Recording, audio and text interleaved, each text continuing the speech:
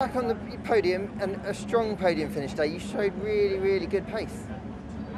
I think it was a strong race, yes. I think definitely starting fifth and ending up second was the maximum today we could get. I think Red Bull Max, they could really control the race and drive, do a bit of a Sunday drive for them. But I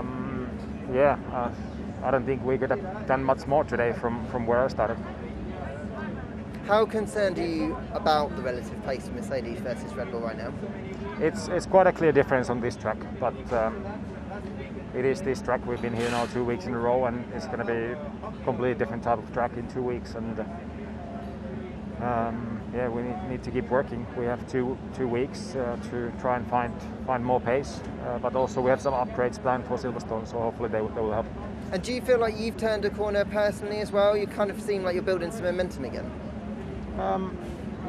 I think the last 2 weekends been more positive. A bit more cleaner weekends and pretty solid Sundays as it should be. So hopefully can